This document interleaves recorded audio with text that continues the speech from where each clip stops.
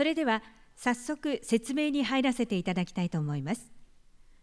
本日は鹿児島県原子力安全避難計画等防災専門委員会を代表して委員のお二方に仙台原子力発電所運転期間延長の検証結果の概要についてご説明いただきます。質疑につきましてはすべての説明が終了してからお受けいたしますので、皆様方のご協力をお願いいたします。なお、仙台原子力発電所の運転期間延長の関係では、鹿児島県において検証結果を踏まえた原子力規制委員会および九州電力に対する県の要請書案について6月6日に県ホームページに掲載しており、明日6月15日から7月14日まで県民の皆様の意見募集を行うこととされておりますのでお知らせいたします。それでは登壇者をご紹介いたします。まずは鹿児島県原子力安全避難計画等防災専門委員会の地頭園隆座長でございます。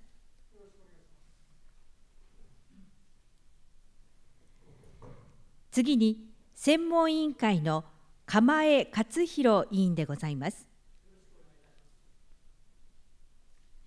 川内委員は仙台原子力発電所の運転期間延長の検証に関する分科会の座長を務めておられました。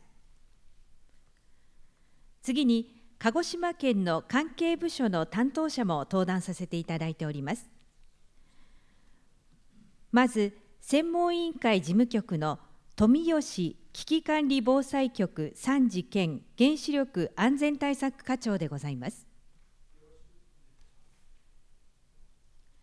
そして最後に岩本総合政策部地域政策課長でございます。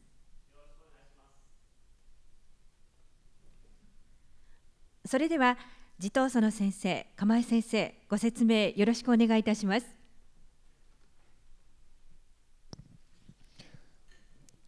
はい、改めまして皆様こんばんは。鹿児島県原子力安全、避難計画等防災委員会で座長を仰せつかっております鹿児島大学の地頭園と申します。どうぞよろしくお願いいたします。本日は仙台原子力発電所運転期間延長の検証結果の概要について、私と分科会の座長をされてきました京都大学の亀井先生で、検証の経緯、検証結果についてご説明いたします。それではお手元の仙台原子力発電所運転期間延長の検証結果の概要という資料がございますが、これに基づいて説明していきます。この資料は専門委員会から提出した検証結果を分かりやすく説明するために鹿児島県の方でまとめたものでございます。表紙をめくっていただきますと、最初に1ページ目次のところですが、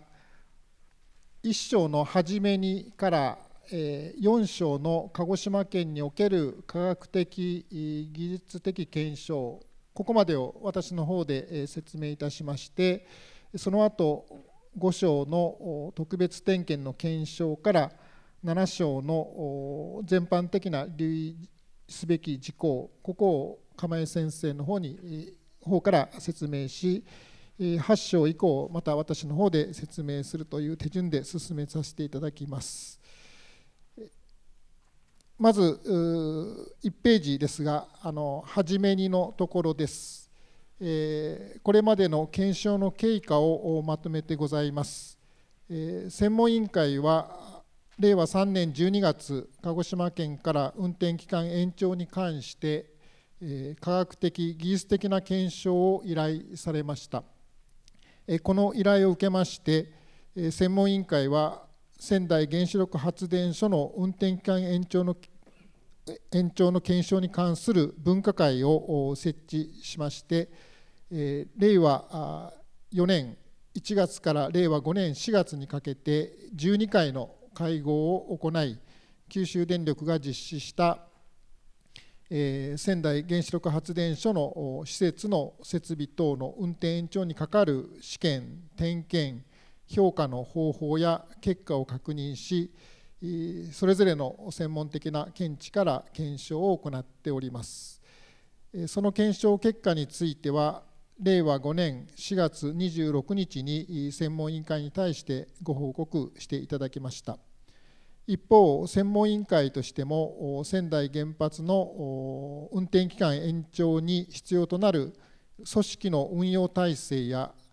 担当者の教育体制等について、令和4年7月から令和5年5月にかけて5回の会合で検証を行いました。分科会の検証結果も踏まえ、専門委員会の検証結果を取りまとめた上で、令和5年5月26日に県に対して検証結果を報告いたしました。報告書におきましては、仙台原子力発電所の運転期間延長に関して行った特別点検結果、劣化状況評価および施設管理方針の策定が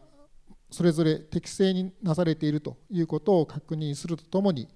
九州電力の組織の運用体制や担当者の教育体制について安全性の確保のために必要な処置が取られているということを確認しました。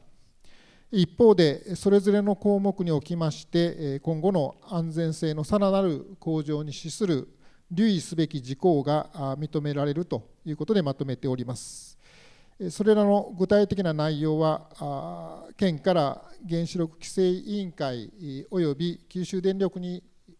要請すべき事項として意見書に取りまとめて県の方に提出いたしました。本日は分科会および専門委員会で行ってきた検証の内容をできるだけ分かりやすくご説明したいと思っております。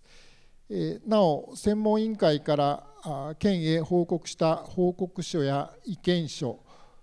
分科会や専門委員会の会議資料や議事録については、県のホームページに掲載されていますので、詳細についてはそちらもご確認していただければと思います。それでは次の3ページをお開きください。仙台原子力発電所の概要です。このところはもう皆様ご承知のとおり、仙台原子力発電所は2基の加圧水型原子炉があり、それぞれ1号機、2号機がございます。1号機は昭和59年、2号機は昭和60年に運転を開始しています。この2基の原子炉は40年近く運転を続けており、運転期間延長の許可申請が国の原子力規制委員会で審査されているところです。それから次の4ページ、ここは加圧水型の原子炉の仕組み、それから5ページ、燃料から熱を取り出す仕組みについて解説してございますので、後でまたご覧になっていただければと思います。それから次の6ページですが、運転期間延長と許可申請の概要について制度の概要を掲載しております。6ページの中ほどの枠の中ですが、原子炉等規制法による運転期間延長の制度についてこの中で説明してあります。福島第一原子力発電所の事故の後、原子炉等規制法が改正され、原子力発電所を運転できる期間が40年と定められ、原子力規制委員会の許可を受ければ1回に限って20年の延長ができ、最長60年の延長が可能となっております。この許可のために特別点検結果、劣化状況評価、施設管理方針の策定について原子力規制委員会の審査を受ける必要があります。次の7ページでございますが、九州電力は令和4年10月、仙台原子力発電所の運転延長の許可を得るための申請を原子力規制委員会に行いました。許可申請にあたっては、原子炉等規制法に基づき、特別点検や劣化状況評価を行い、施設管理方針の策定を行っています。次の8ページですが、上の方に特別点検、それから劣化状況評価、施設管理方針についてまとめたものでございます。まず上の方から順番に特別点検ですが、その丸1から丸3のところに原子炉容器、それから原子炉格納容器、コンクリート構造物の3項目について、そこに記載してあるような確認を行うということになっております。その下の劣化状況評価ですが、原子力発電所の機器構造物の性能や機能が今後20年間の運転で低下しないことを確認するため、ここに記載してあります6つの事象を評価するものです。それから一番下の施設管理方針については、劣化状況評価の結果に基づきまして、今後20年間にわたり施設を管理するための方針を定めてあります。特別点検や劣化状況評価につきましては、この後検証の内容を亀井先生の方からご説明していただきます。それから次の9ページですが、ここは鹿児島県による科学的技術的検証について概要をまとめてございます。先ほど初めにのところで経緯をご説明しましたが、専門委員会は運転期間延長に関して県から科学的技術的な検証の依頼を受け、専門委員会としてはこの検証のため分科会を設置しました。分科会ではこの9ページの中ほどにありますが、設置目的のとおり特別点検、劣化状況評価、施設管理方針について科学的技術的な検証を行っていただくこととし、それぞれご専門の先生方に検証を行っていただきました。分科会は1年3ヶ月の間に12回の会合を開催して検証を行い、令和5年4月、その結果を専門委員会に報告していただき、その役割を終えたところです。それではここから特別点検の検証など分科会の検証結果について分科会座長を務められました亀井先生にご説明をお願いしたいと思います。それでは先生お願いします。はい、改めまして、京都大学の釜江と申します。よろしくお願い申し上げます。私先ほど来ご紹介いただいてますように、運転期間延長のために科学的技術的な検証を行うと、そういう目的で設置されました分科会の座長を務めてまいりました。その関係で今日はこれまでの行った検証結果について、7名の委員を代表しましてこの場でこの資料に基づいてご報告申し上げたいと思います。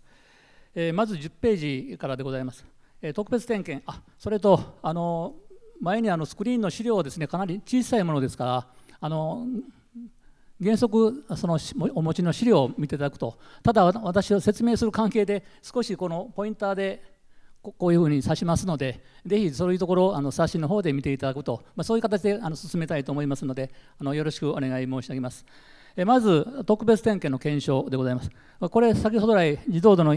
座長からもご報告ありましたように、この後この20年間の劣化状況評価をする上で非常に重要な点検でございます。位置づけられてございます。それについての説明でございます。ここにありますように点検の対象は3つございまして、ここにありますように原子炉容器、これは非常に重要な原子力発電所の心臓部でございます。それの点検とそれを覆ってます格納容器、これは中に当然放射性物質を含む水であったり蒸気があったりしますので、それを外に出さないということ、それと事故時に当然そういうものも当然出さないというためには非常に重要な構造物でございまして、それの点検、それと最後にここにありますコンクリート構造物の点検と書いてございます。これは実際には鉄筋コンクリート構造と思っていただいた方が、要するにコンクリートだけではございませんで、その中に入っている鉄筋、それも含めた形で複合材料としてある構造物でございますので、この後コンクリートそのものだけじゃなくて、その中に入っている鉄筋の健全性もこの点検の中には含まれているというふうにご理解をいただいたらと思います。それと対象については、一番下に少し書いてございますけれども、タービン建屋であったり、原子炉補助建屋、原子炉格納施設、燃料取扱建屋、筒水槽という形で、鉄筋コンクリート構造物の中で、原子力発電所の中の非常に重要なものに対して、そういう構造健全性を見るということが求められているところでございます。この3つの対象について、それぞれこの後検証結果をご説明申し上げたいと思います。11ページはそういう点検をする中でですね、いろんな検査をします。試験といいますか、それの少し解説がしてございますけれども、目視点検、目視試験であったり、超音波単焦試験であったり、下流単焦試験と、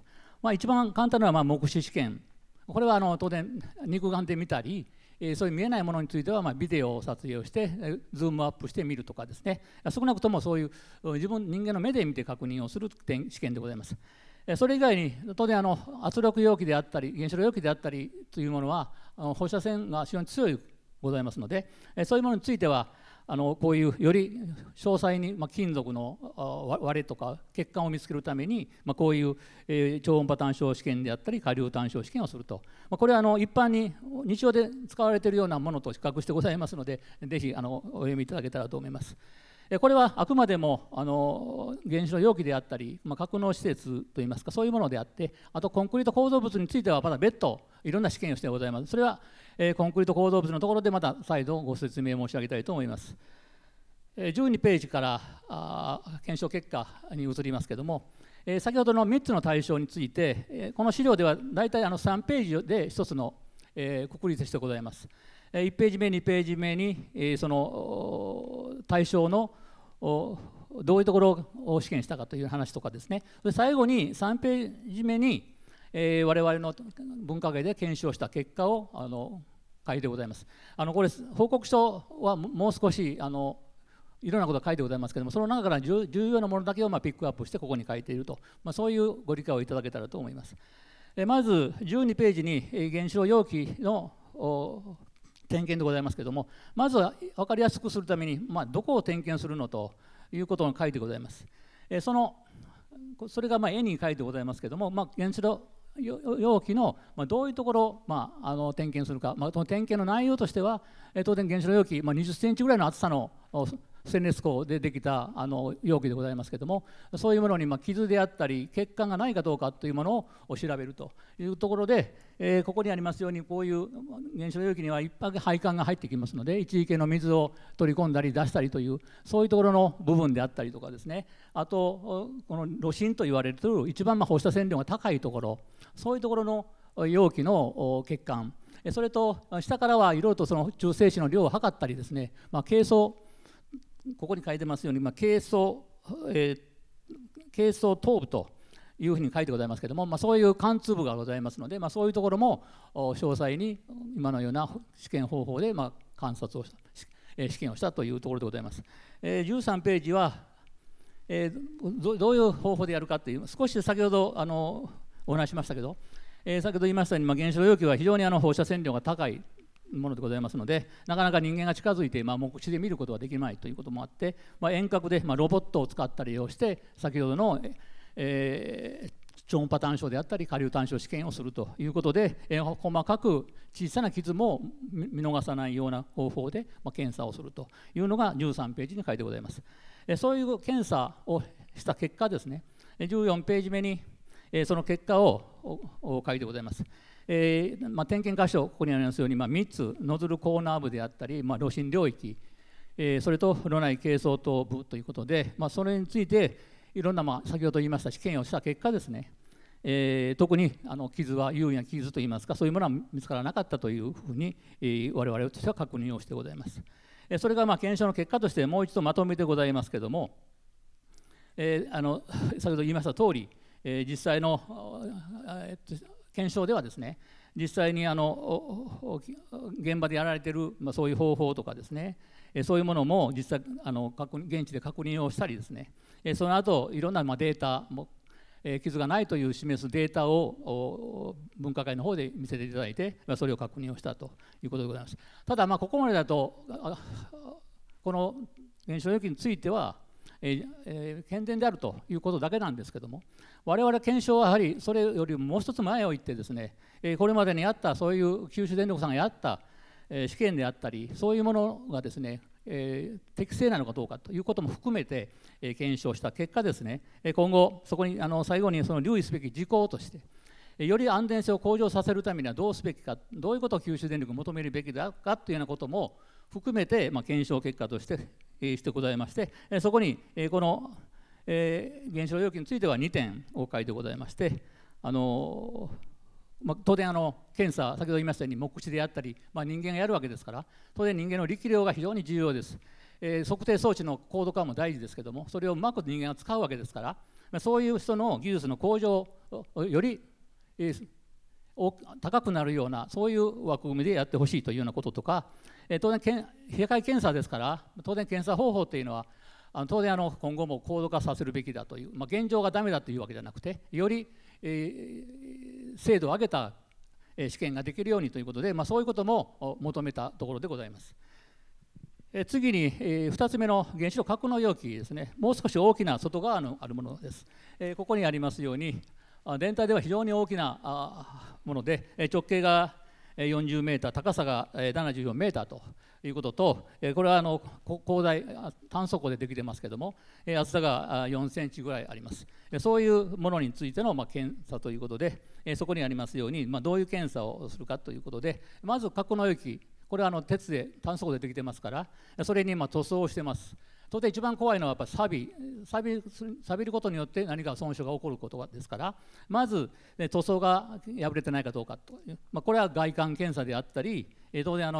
ビデオを使ってより詳細に見たりですね、当然74メーターありますので、高いところはなかなか人間が近づけない部分もございますので、そういうところはそういう最新機器を使いながら、そういう損傷がないか、劣化が起こってないかということを調べるということで、そこに一つは遠隔目視試験のイメージと書いてますけども、遠くはこういう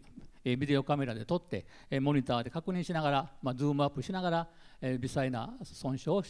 べると、そういうことでございます。その次のページも少し直接目視できる場合と、やはり遠隔でできない場合はこう遠隔目視試験ということで、こういう形で詳細にやったということでございます。その結果が17ページに書いてございます。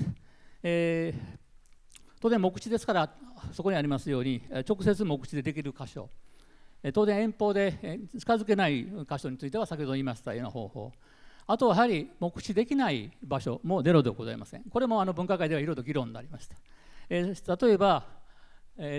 みません、前のページ、ここのですね、格納容器っていうのはこ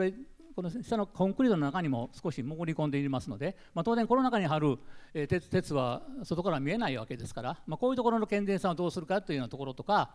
中やっぱりいろんな配管とかあって、邪魔者がございますので、目では見れない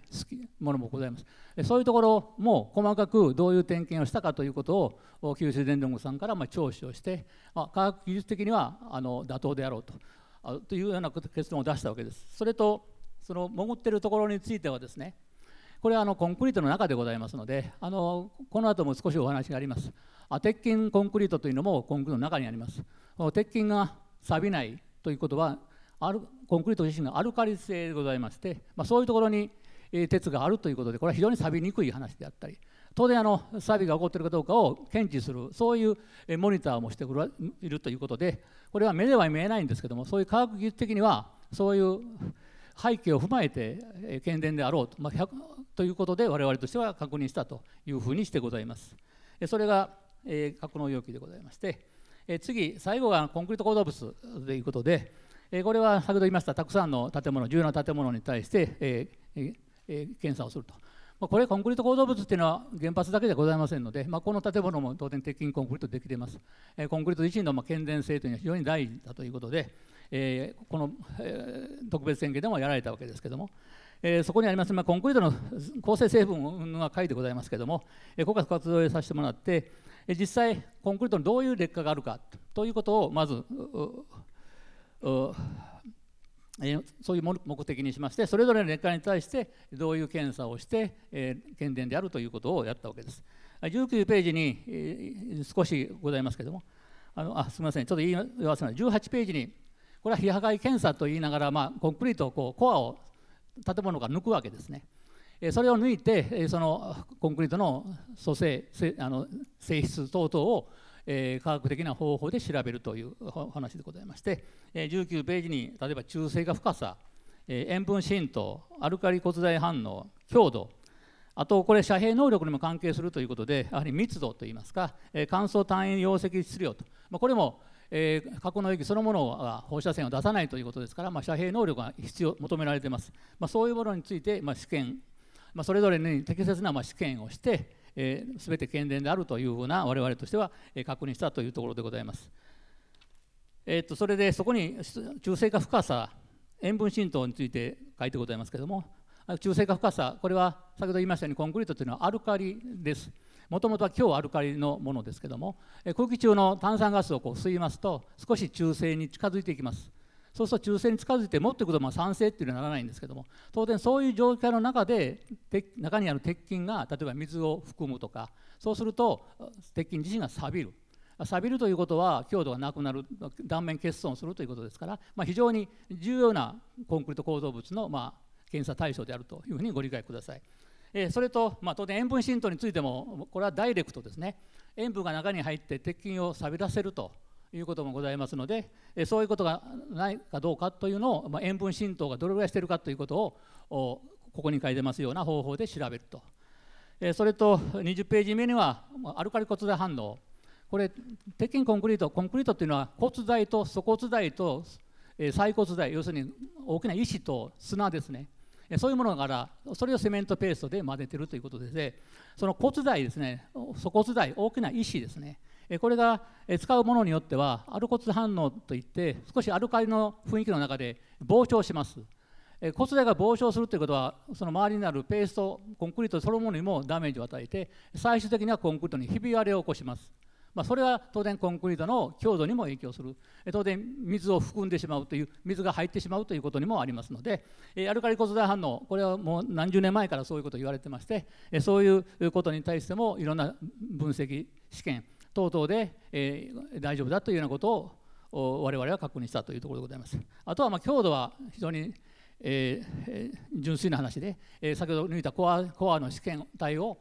圧縮試験にかけてどれぐらい求められている強度があるかどうかを試験をすると、非常に直接的な話でございます。あと乾燥単位、これも先ほど言いましたように重量、比重が大事だということで、そういう試験をしてそれが求められている値以上であるということを確認したということです。それで4番目、これだけが4ページでございますけれども、そこに今私が話をしましたことをまとめて書いてございます。中性化深さ、塩分浸透、アルカリ骨材反応、強度、乾燥単位溶積質量ということで、その右にありますようにすべて、劣化の兆候はなく検電であるということを我々としてはいろんなデータから確認させていただきました。それが検証の結果としてそこに書いてございます。それと、留意すべき事項、これも非常に大事な話でして、鉄筋コンクリート、こういう建物もすべてそうなんですけど、やはり原発で原子力発電所で特徴的なのはやはり放射線ですね。こういうところで放射線当たりませんけど、原発では放射線が当たるということで、そういうものに対するダメージがあるのかないのかというところも、コンクリート構造物にとっては非常に重要な視点であるということで、ここにありますように、当然そういう場所については放射線の影響であったり、当然高温にもなる部分がございますので、そういうものについてもこれは計画的に今はいいとしても今後継続的にそういう経過観測をすべきだということを提言をしたところでございます。少し早口で進みましたけれども、それ以上が特別点検の結果でございます。この結果はその今からお話しする劣化状況評価、今後20年間で物が劣化するかもしれない、その劣化をする一つの起点として先ほどの特別点検結果を使いながら今後20年間の間にいろんな劣化事象に対して、川内原発はどうなのかというところを検証したというふうにご理解ください。それで22ページ目がそれ6つございます。これは冒頭言いませんでしたけど、この運転期間延長に対してはそういうものを審査するときにはガイドっていうのは規制委員会から出てます。当然それに準拠してしっかりとやらなきゃいけないということで、その中に劣化事象としては言われているのがそこにあります22ページにあります6つの事象でございます。低サイクル疲労、中性子照射低下、照射有機型応力腐食割れ、熱事故、絶縁低下、あと最後に先ほど言いましたコンクリート構造物の強度低下であったり、遮蔽能力低下、こういうものが起こるかどうかということを評価をする。評価するため上では先ほどの特別点検結果などを背景にしてするという、あくまでもこれ20年間のあるものについては予測問題があります。今は大丈夫でも20年後にどうかという、要するに一つは予測問題も含まれていますので、そこは慎重に我々も検証したところでございます。23ページからそれぞれの個別の検証についてご説明申し上げます。ここからは大体3ページで一つのくくりになってございます。まず低サイクル疲労、これは私もこの分野の専門ではございませんけど、どういうものかと、まずどういうものかというイメージを持ってもらわなきゃいけないので、低サイクル疲労とは何かというところは少しそこに簡単に書いてございます。原子力発電所、運転する、止まる、大体1年サイクルぐらいで起動して止まる、起動して止まるって形になるんですけども、そういう時に当然停止中は高温高圧にはなりませんけど、運転中は高温になったり高圧になったりと非常に材料に与える影響が変わります。そういうものに対して、大丈夫かどうかということを見るので、この検証評価がいるわけです。それで低サイクルって言ってるのは当然非常に長いサイクルですね。起動停止、ものが振動するように非常に高サイクルの話ではなくて、起動停止を繰り返す中で、対象物が劣化しないのかどうかを調べるというものが目的でございます。当然そういうことによって影響する部位というのがございまして、まず本当はそういう部位をまずセレクションするところから始まるんですけども、ここでは、ここにありますようにどういうところがそういう力を受けやすいかということをまずは決めて、そこがどうかということを書いてございます。それで今私が申し上げたことが23ページの下の箱書きの中にありますように、低サイクルとはこういうことです。力が加わったり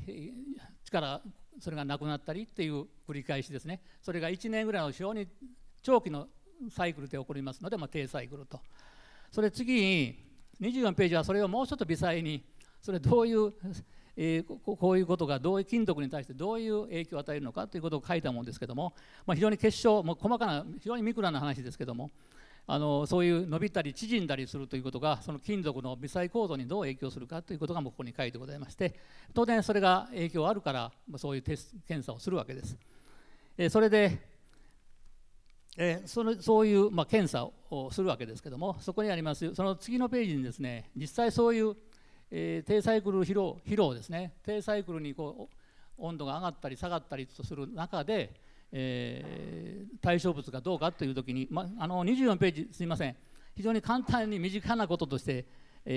針金のことがちょっと書いています。皆さんやったことございますかもしれません。針金を何回も折り曲げたりすると、何回かするとだんだんとポキンと折れるということで、そのサイクルがその低サイクルだと思っていただけると、ものも原子力で使っているものにもそういうものがございまして、そういうものがどう影響するかということを評価をしたわけでございます。とてもこれも予測問題もございます。それで25ページにはそういうことをした結果がここにございまして、低サイクル疲労の対象もあるんですけども、そこにどうやって評価をするかというときに、まず当然運転停止、起動停止がどれぐらい仙台原発で20年間に起こるか、発生するかということを評価をしなきゃいけない。当然そこには保守的により回数を多くすれば当然評価が厳しくなるわけですから、そういう保守的なことも考えながら、まずそのサイクルを決めます。そのサイクルの中で、今針金ではございませんけども、対象物がどれぐらいそこにありますように、そのごめんなさい、ここにありますように、少しここ箱書きの外に書いてますけども、累積疲労係数という、これ非常に専門的な言葉でございますけども、こういう評価をする手立てがございまして、その今の運転サイクル等々も考えながら評価をすると、結果的にはこれ答えしか書いてませんけども、これ基準が例えば1だとしますと、それよりも下回ってればいいというレベルの話でございます。累積疲労係数の計算の仕方もここ下に書いてございますけども、単に割り算です。繰り返される回数と許容される繰り返しの回数を割ったものだと思っていただけたら、当然許容されるものを上回れば1を超えるということで、これは累積疲労係数が高くなるということで、何か損傷が起こる可能性があるということでございます。だからそういう1がであるということを確認するような評価をした上で、最終的に指定サイクル疲労による影響はないという結論を導いたわけでございます。その辺が検証の結果に少し書いてございまして、最終的には60年間運転してもこういう疲労によって、低サイクルの疲労によって割れが問題になる可能性が低いということを我々としては確認したところでございます。それは先ほど言いますと、針金の話でいきますと、10回こうやると折れるやつが今は5回ぐらいしかそういう繰り返しがないので OK だという、簡単に言えばそういうことです。その中には当然保守性ですね、運転回数を過大評価をするとかですね、いろんな保守性を持ってそういう結論をしてます。それでそれだともうそれで OK なんですけど、例えばやはり同じように留意すべき事項として我々としては2つのことを挙げてございます。これを少し先ほど言ってますように運転の回数ですね、これは当然ちゃんと確認をして、今年は2回軌道停止したとかですね、そういうこともちゃんと確認をして、当然今後予測よりも上回れば当然再評価をするというのはこれ当然の話ですけども、そういうことにちゃんと注視をして、そういう目で少し見てくださいという話と、これはもう当然の話かもしれません。もう一つはやはり累積疲労係数、これ1以下だったらと言ったら、だから 0.99 でいいのかって、これはやっぱり違うんですね。やはりそれに近いようなものについては単に1より小さいから OK だよではなくて、やはりそれに近づくようなものについてはやはり、取り替えとかですね、そういうものをしっかりとやってくださいと。1を下回るからこのままでいいよっていうんではなくてっていうことを、これは留意すべき事項としても我々としては、徳出しをしたところでございます。それが1つ目の低サイクル疲労の話でございます。2つ目が26ページ、これが中性子照射データ。これは私も専門ではございませんけど、やはり原子力発電所にとってやはり高温であったり高圧っていうのは別に原発ではなくても火力発電所でもそういうことが起こりえますけども、やはり原発の特殊性といえばやっぱり放射線ですね。その中でも原子の容器に関してはやっぱり中性子ですね。原発は中性子が核分裂、原子核が核分裂して中性子を出して、またそれが連鎖反応を起こして、臨界を維持するということですから、中性子がたくさん出ます。そうするとそういうものが圧力容器、原子炉容器にどう影響するか、これは原子炉容器と取り替えることはできませんので、ここは一番の大事なところでございまして、そういうところについての評価ということでご理解いただけたらと思います。中性子照射データっていうのは何か、データという言葉がございますので、中性子が当たって金属が脆くなる。普通の鉄だとぐーっと伸ばすとぐーっと伸びてプチッと切れるっていう塩性がありますけど、こういう中性子が当たるとそれがある負産だとある伸びたんだが、それが少しの伸びだけでプチッと切れてしまうと、いうのはこれはデータということで、そういうことが中性子の照射によって起こりうるということはもう以前から言われています。そういうものに対して20年後まで圧力が持つのかどうかというようなことを評価をした、これは一つは予測問題も入ってございます。というのが26ページに書いてまして、これも中性子照射データの少し非常に細かなミクロな話を書いてますけども、中性子が当たることによって金属の中の微細な構造がどう変わるのかという、そういうことを申し上げしたものでございまして、最終的には、中性子によってデータをするという、そのためそういうことから言うとどこが一番しやすいかということを考えますと、ここにありますように当然中性子がたくさん当たるところというのはやっぱりこの炉心がある領域ですね。そういうところを我々下部道って呼んでますけども、そういうところの圧力原子の容器のステンレスがそういうダメージを受ける可能性があるということで、そこを対象に取り出してそこに対してどうかということを評価をするわけです。それで一番大事なのはこの27ページにありますけども、なかなか原子力容器を切り出してきて試験するわけいきませんので、先ほどのコンクリートのようにコア抜いてというわけいかませんので、これは昔からですけども、原子炉を作ると必ずこういう手当てをされているのは、監視試験編というものを同じ原子炉容器と同じ材料のものを、そのパーツ同じ材質のものを原子炉容器の中にあらかじめ入れておくと。そうするとそこには中性子が当たります。それを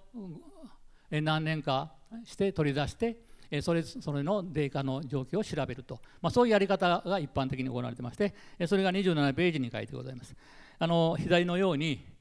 この炉心領域があって、原子領域はこうですけども、監視試験編はより中性子が当たるように、炉心の近いところに装火をしてあるというふうにご理解ください。ですから原子炉容器よりも非常に中性子が余分に当たっているということですから、それを試験をしてそれが検電であれば原子炉容器も検電であろうという、そういうロジックでございます。切り出したものについてはここにありますシャルピー試験という、これも専門的な話ですけど、鉄を引っ張って切るんではなくて、ある衝撃をポーンと与えます。それでそこの損傷、亀裂、そういうものを見て、要するにエネルギー、どれだけその金属がエネルギーを吸収できるか、切れる前にですね、そういうものをシャルピー試験と称してやる。これによってデータの程度が定量的化できるということで、そういう試験をします。ですから監視試験は非常に重要なものでして、です。それとその次のページ、そういうことを踏まえてですね、20年後のが大丈夫かどうかを予測するわけですけども、ここにありますように28ページですね、そこに箱書きの中にあります。これ少しこういう絵がよくあるんですけども、こういう曲線とここにある曲線ありますね。これ実際は判定基準は何かというと、これがその今の原子炉容器が耐えうる線だと。ですからこれに実際起こる現象がこれに接してしまったり、これを超えてしまうような話になると、これはその時点でそういうことが起こるというふうに我々は判断するわけですね。ですからこの開きが広いほど当然安全性が高いということで、これは金属そのものの材料的に決まるわけですけども、こちらの方は当然事故が起きると当然高温になったり高圧になったりします。ですからそういう事故シナリオですね、そういうものを想定してその圧力容器がどういう履歴をその経過を踏むかということを評価をして、そういうものと実際その圧力原子炉容器が持つ体力、それと比較をして20年後でもそういう中性子照射データによって原子炉容器が損傷を受けないという受けない、これも予測問題ですね。それで例えばこのデータ予測するんですけども、この当然予測試験がございます。これも分科会ではいろんな議論がございました。当然実際予測問題というのは、当然いろんなパラメータを入れて評価をするわけですけど、当然あるものについては実験結果を使い、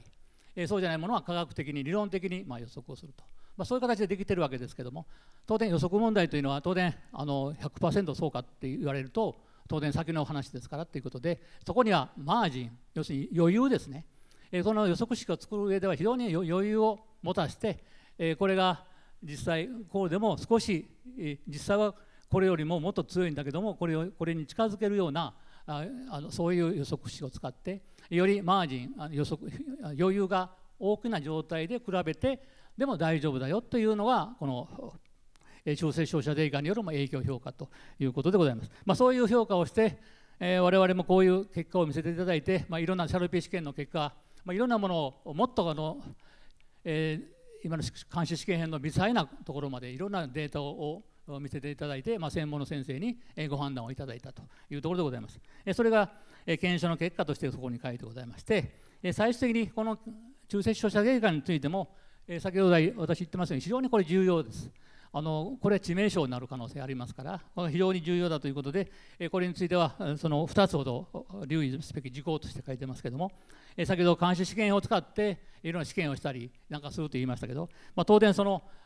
試験した後の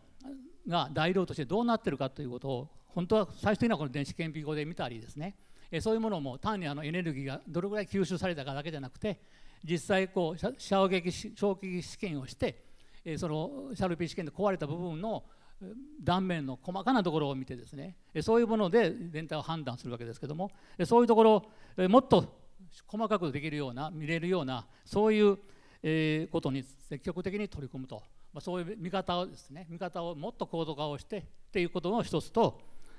あとこれ監視試験編っていうのは当然今運転しているものについては当然入っているわけですけど、当然廃炉になった原発もあります。当然そういうものも当然入っているわけですから、そういうものをやっぱり有効活用すると。これは材料がもし一緒であって照射量が違っても、照射量が一緒であれば当然同じ挙動をするわけですから、当然廃炉になったそういうもののを検査することでも十分賄えるということで、データになり得るということで、そういうものを積極的に取り組んでほしいというようなリクエストもしたところでございます。少し時間もう少しあれしますけど、3つ目が、照射有機型応力腐食割れと、これも耳慣れない、応力腐食割れってよく聞く話なんですけども、これ照射有機型っていうのはこれも同じで、原発の場合はやっぱり中性子が当たるということで、照射によってその応力腐食割れが同調されると、よりそういうことが起こり得る可能性が高くなるというようなことから特出しをして照射有機型応力腐食割れについて調べるということがガイドでも求められていることでございます。そこにありますようにステンレス鋼ですけども、それにも評価をするときにはあらかじめこのステンレス鋼に少し亀裂があるという前提でいろんな評価をするわけですけども、でもその今のような中性子が当たった時にでもこの応力そこが錆びて腐食をして応力腐食割れがどれぐらいのスピードで起こるのか、起こってもその今の板圧全体を貫通するのかしないのかとかですね、そういうところ究極のところまでいろんな評価をしてですね、最終的にはこれが原子炉にとって重要な劣化にはならないということを確認したところでございます。その30ページ目にそれがどういうものかということなんですけど、これもやはり中性子がよく当たる、しかも応力がいっぱいかかっているところ、普段から引っ張られたりしているところですね、そういうものがやはりそういうことが起こり得る可能性が高くなりますから、そういうこの背景にはいっぱいそういう部材を選ぶところから本当はスタートしているわけですけど、結果としかここには書いてございませんけど、最終的に我々としてはバッフルフォーマボルトと、これも聞き慣れない言葉ですけど、そこに少し解説をしてございますけども、原子炉内において冷却水が当然流れるわけで、そういう流れる道を作るための板を固定しているボルトだというふうに思っていただけたらいいと思いますけど、結構これ1080本ぐらいあります、炉心の中に。原子炉域の中に。だからそれを一つ一つどれぐらい中性子が当たっているか、どれぐらい応力がかかっているかというようなことも評価をして、最終的にそういうものが照射によって応力腐食割れが起こるか起こらないかというところを評価したのが31ページでございます。そこにありますように、これも先ほどの予測式と結果と同じようなものなんですけど、ここ上にあるのがこれが一応ここまでは大丈夫だという線です。これたくさん重ね書きしてますけども、これ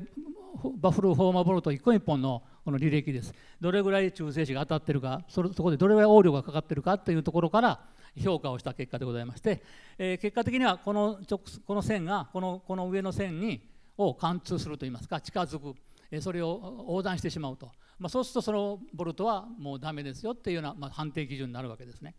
これ見ていただけると、そういうことは今当然20年間で起こらないという結果でございます。それを我々その評価の方法であったり、いろんなことをデータを見せていただいて確認したというところが検証の結果に書いてございます。ただ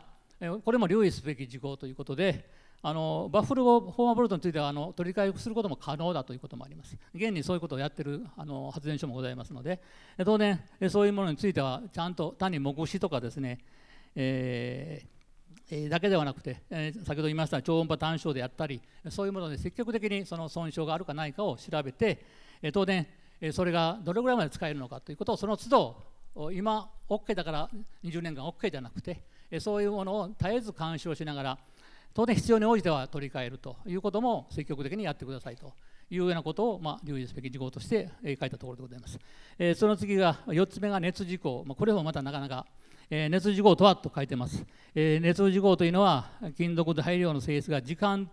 の経過とともに変化することですって書いてます。これ対象が鋳造です。先ほどの原子炉容器のようなものじゃなくて、中銅ということに鋳物ですね。ステンレスの鋳物みたいなのだと思っています。これは使われている部位がございまして、これはそこにありますように一次系の一次冷却台配管なんかにも使われている部分でして、これが先ほど言いましたように、長時間高温にさらされるとその粘りが、これもまた粘りです、がなくなるという科学的なクランがございまして、それに対して、ここは大丈夫かというようなことを評価をするということでございまして、33ページ目の同じようなことが書いてございますけれども、そういうまず配管に傷をまず予測をして、それが将来的に中性子を浴び、高温でいったときにどれぐらいまでその配管の傷が広がるかどうか、広がって最終的に配管を貫通するかどうか、貫通しても当然それで全ての機能が失われるわけじゃないので、バラバラになるわけではございませんので、そういうところまで評価をして、いうのが、この熱事項に対する評価でございます。34ページにその結果が書いてございますけれども、ここに一つの評価の結果として、この左のところに書いてございますけれども、これ運転期間60年を想定をして、どれぐらいの時間の高温にさらされて云々があってですね、そういう亀裂を想定し、それが熱事項によって貫通するのかしないのか、亀裂が進むのか進まないのかという評価をします。結果的にはここにありますように、結構配管の一系の配管って結構分厚くて、肉厚が70ミリ、なんか7センチぐらいあるんですけど、それが実際最初に仮定する傷が14ミリぐらいだと、14.54ミリぐらいだと。それが60年時点ではどうなるかというと、評価をすると15.55 ぐらいということで、1ミリぐらいは当然進展をするわけですけど、当然全体の70ミリのぐらいの配管の厚さがいくと、当然貫通もしないというようなことが評価として出てございまして、我々もこれについてもいろんなデータを見せていただいて、いろんな議論をした上で妥当であるということで、検証結果をまとめたところでございます。これについても最後留意すべき事項としてですね、これ今までは無垢なところだけでしたけど、やっぱり溶接部も当然ございますので、溶接部についてもやはり今後そういう影響はないということをですね、評価するために最新の知見をしっかりと収集をして、それを評価につなげてほしいということを要求したところでございます。その次に絶縁低下、これは一般の我々の身近にもあるんですけども、ケーブルが当然劣化をすると、普通電気が流れてるやつが絶縁不良になると漏れると、よくブレーカーが落ちるとか漏電とかってありますけども、こういうケーブルの健全性を調べるという意味で、絶縁低下ということで、これはいろんな方法があります。それがどういう部位かというのは35ページにありますけども、これ格納容器を貫通しているペネトレーションってよく言われるんですけども、そういうところに当然ケーブルがいっぱい通ってますので、そういうものについて、例えば事故の時格納容器の中は非常に高温になったりしますので、そういうところでも大丈夫かどうかという予測もするわけですね。それでその次のページはこれはもう試験をできますので、同じ材質のケーブルがあればそれはいろんな環境条件を変えて試験をして、しかも20年間ですから少し時間を早めた試験であったりですね、条件を厳しくしてそれに相応するような劣化を想定しながら試験をすると、これもそういうガイドがございまして、そういうものに従ってやるということで、そこにありますように何度も言いますけど、これ放射原子力発電所ですので、あれ熱だけではなくてやっぱり放射線が当たる。当然振動なんかもあるかもしれませんし、当然蒸気蒸気ですね、そういうものが当たるとかですね、いろんな環境の変化がございますので、そういうものを同時に条件として与えた結果、絶縁抵抗が劣化をしないというような試験結果をもとにですね、全体的には20年間運転しても当然問題ないだろうという評価をしたところでございます。それは37ページにそれまとめてございまして、その箱書きの中にはどれぐらい、条件ですね、どれぐらい放射線を当てたとか、熱がどれぐらいかとかですね、これ評価ですから、ある条件のもとにやってるということで、ここには保守性がないといけないので、当然我々としてはそういうものを見ながら最終的に結果を確認をしたところ、右のように、基準となる熱源抵抗と、これ数字でオームで書いてますけど、これ熱源抵抗を定量的に示す単位でございますけども、それが基準は 1×10 の8乗というやつが、実際評価すると10乗ぐらいあるということで問題ないということをご確認したところでございます。それでこれについてもやっぱり留意すべき事項というところでですね、やはりこういうケーブルなんていうのは、いろんな対策をするんですけど、これは原子力と違って取り替えることはできますので、当然そういう評価で OK だというだけではなくて、やっぱりそういうものに対してもやはり重要なケーブルについては予防的に交換するべきだとすることを推奨するというようなことで、留意すべき事項として挙げてございます。最後、コンクリートのところでございます。これも先ほど特別点検でいろんなことをお話ししましたので、ただこれは20年後を予測するということが含まれます。ですから現状いろんな中性化深さであったりというので特別点検を調べました。それを起点にして今後20年間でそれがどう進むのかということを例えば予測式を使って評価をするというようなことがここに書いてございまして、例えば38ページはこれは今のいろんなことが強度にどう影響するか、最後は強度が大事ですからということが書いてございまして、あと、38ページも先ほどの塩分であったりいろんなことを、これも20年間でどう影響を受けるかというところを評価をしたところでございました。で最後に40ページにはその結果として、例えば中性化深さが今は現時点では42センチ、ここですね42センチだという、これはテストで試験で得られたものですけど、それが20年間同じような環境にさらされたときにどれぐらいになるかという予測式を持って計算をして、実際は90ミリ以下であれば OK だという判定基準のもとですると、この程度であって中性化深さについては問題ないよねという我々としては検証したと。これが当然いろんな他の件についてもそうでございまして、そういう検証をしたところでございます。それでコンクリート構造物についても留意すべき事項と、これは一般の建物でも10年に一遍とか何年間に1回コンクリートをちょっとサンプリングして、実際強度あるのかどうかとかいろんなことを調べると思いますけど、そういうことも当然原子力発電所はより積極的にやるわけですけど、そういうことも、これは当然の話かもしれませんけども、そこにありますコンクリートのひび割れ、これひび割れは一つの劣化の兆候ですから、そういうものをちゃんと確認をすると、継続的に観察すると、それでちょっとでもそういう変わるようなことが起これば当然次の対応に移るという、そういうことを継続的に普段の保電の中でやってくださいと、これ多分やってると思いますけども、よりこういうところで言うとより守っていただけるということで我々としては留意すべき事項に入れたところでございます。最後、以上が6項目については科学的技術的な検証ということで、最終的なその検証結果としてはある一定の安全性は我々は確認できたと思っています。それとともにより安全性を向上させるためにはこういうことをすべきだということを留意すべき事項としてまとめたところでございます。最後に7つ目もですね、これも分科会の方で少し議論したことですね、私の方から紹介させてもらいます。少しこれはソフトな話かもしれません。これやはり原発をこれから20年間運転するためには原子力発電所ってたくさんのパーツからできてます。以前物量も修電力さんに出していただいたことがあるんですけども、非常にたくさんありまして、当然そういうものは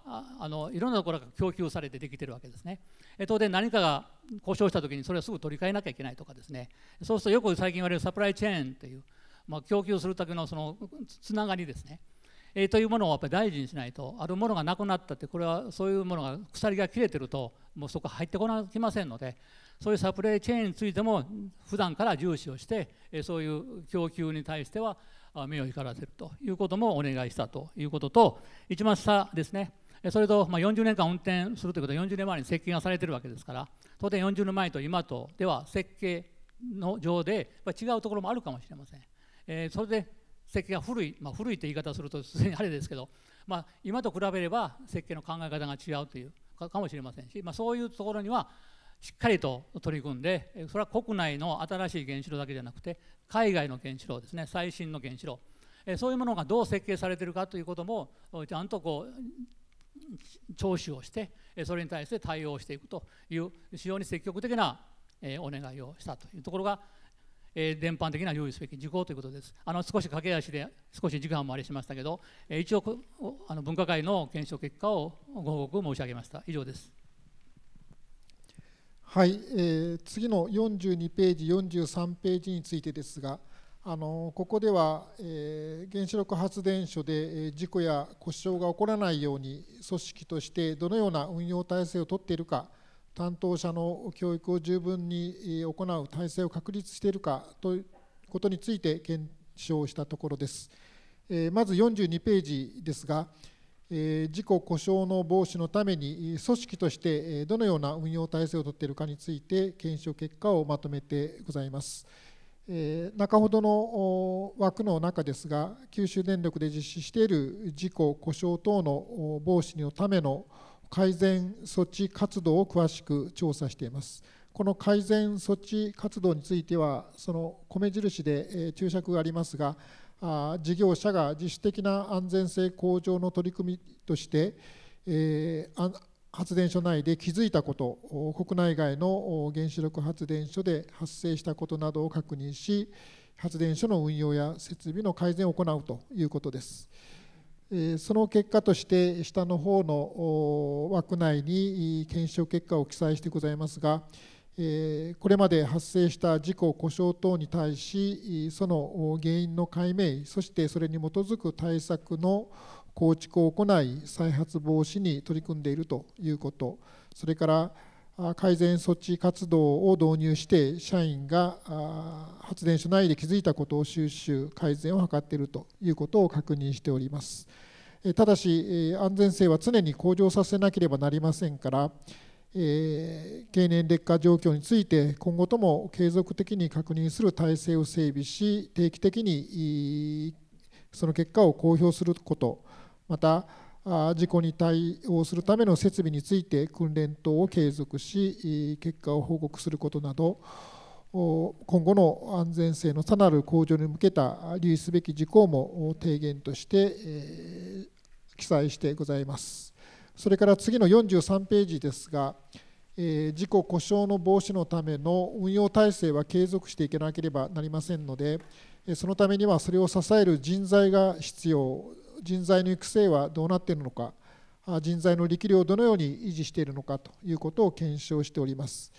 上の方の枠ですが、九州電力で実施している力量維持の取り組みを調査した結果です。社員に対して、訓練センターへの派遣であったり、経験豊富な社員による若手、社員への教育、原子力発電所の設備の保守に必要な力量の維持、管理など取り組んでいるということを確認しています。下の方に検証結果がまとめてございますが、原子力発電事業に必要な要員の確保、教育、若手社員への技術継承などに取り組んでいるということを記載しています。それから人材の育成は継続していかなければなりませんので、経年劣化に対する研究を進めるためにも専門家の確保、育成を行うこと、優秀な人材を安定的に確保することなど、長期的な計画に基づく採用と社内教育に努めることなどを留意すべき事項として提言しております。はい、最後の44ページですが、ここの終わりについて、終わりのところですけども、ここは鹿児島県として今後の対応等について県が記載したものです。鹿児島県は原子力発電所の運転期間延長に関して専門委員会からの意見を踏まえて原子力規制委員会と九州電力に対し厳正な対応を要請するということにしていますが、それに対する原子力規制委員会や九州電力の対応についてはこの専門委員会としても注視し、また説明を求めていきたいと思っております。今日説明しました内容の報告は、専門委員会でまとめたものでございますが、まとめるにあたっては分科会でもまた本委員会でも委員からさまざまな意見提案が出されています。限られた時間の中で議論すべき事項を選定し、そして優先順位をつけながらこれまで議論してきたところです。今日説明した内容で全ての検証が終わるということではありませんけれども、今後も本委員会においてさまざまな観点から、例えば44ページに書いてございますが、原子力防災や地震火山などへの対応等も検証し、その結果を分かりやすく県民の皆様に広報していきたいと考えております。最後に、県におかれましては、今後県民の生命と暮らしを守る観点から仙台原子力発電所の安全対策、防災対策の充実強化に取り組んでいくということをされていますので、専門委員会においても安全性の確認や防災に関する検証を行っていきたいと考えております。以上でこちらの説明を終わります。ありがとうございました。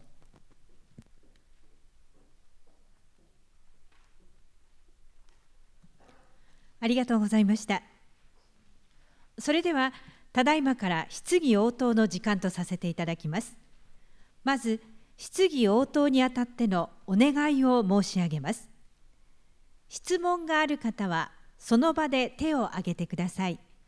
指名は私が行わせていただきます。指名された方はお手元にマイクが来てから質問を始めてください。なるべく多くの方に質問をしていただけるように、原則として1回につき1問とさせていただきます。時間がまだありましたら2回目を受け付けたいと思います。また、質問は簡潔に行うなど、皆様のご協力をお願いいたします。なお、ご質問については、ただいまの説明の内容についてということで、皆様のご理解とご協力をお願いいたします。それでは質問のある方、どうぞ挙手をお願いいたします。はい、では今大きく手を挙げました女性の方にお願いいたします。今マイクが参ります。すいません、ありがとうございます。すいません、原子力安全対策課の富吉様、ちょっとこれ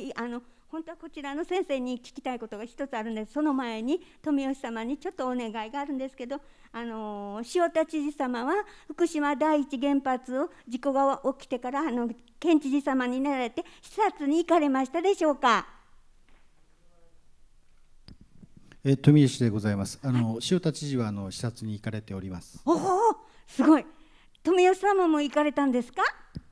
私も拝見をさせていただいております。よかった、ありがとうございます。すみません、じゃあですね、鹿児島県民は原子力発電所だけの県民じゃないんです。農業とか漁業のそれで成り合いをして食べてます。原子力発電所では食べていません。じゃあ、ありがとうございました。塩田知事様によろしくってよく言っといてください。じゃあ、今度は大事な釜江先生、お願いいたします。ですね、私串間の出身なんですよ。串間って原子力発電所がちょうど30年前にちょうど仙台原発3号機と一緒になってね、そしたらその時に釜江先生と同じく科学者である高木健三郎さんが来てくださったんです。でそれでやっぱり放射能のことを釜江先生と同じく心配なさっててですね、でそれで串間はですね、お芋の生産地なんです。でそこで農協長さんたちがすぐ大阪の市場に派遣をしてやっぱり視察をしたんですね。そしたら農協長さん売れなくなるよって、その一言でもう串間頑張って、で今もそのお芋はとってもはいでいいえ大事なことです。鹿児島県民はね、原子力発電所で食べてないんです。だから漁業も、そして日本一の牛さんもいますから、釜江先生、そして大事なトリチウムのことなんですけれども、トリチウムは今も稼働してますですよね。で要するに冷却水で水の中にトリチウムもやっぱり流れるんでしょうか。すいません、兄弟の釜江でございますけれども、はい、ちょっと今回の検証のとは少し中身が違うので、私も本来はそういうことも勉強なさってるんでしょ。専門家として、お話をしたいんですけども、あまり間違ったことを言うとまずいので、そうですか。じゃあ処理水もトリチウムが入ってますよね。やっぱりそれも先生と同じく原子力発電所のあれですよね。ありがとうございます。本当に正しく教えてくださって、はいはい、よろしいでしょうか。どうもありがとうございます。はい、はい、それでは今手を挙げられました前から、男性の方、前の方の方です。はい、前の方の方。はい、そうです。すいません、県の方にちょっと伺いたいんですが、福島第一原発事故っていうのは回避できたと思いませんか？うまくやれば。私この一冊の本で随分勉強しました。実はですね、危なかった原発が4つあるんですよ。東海原発の女川原発と、それから福島第2と第1ですね。そのうち3つはなんとか事故を回避してるんですよ。だけど福島第1だけは事故を起こしてしまったんですよ。で、今回こうやって検証してもらって随分脆弱性が増えてるなって印象を持ったんですが、今後とにかくような事故を起こさないために県としてどういうふうな対応をするか。一つ私はですね、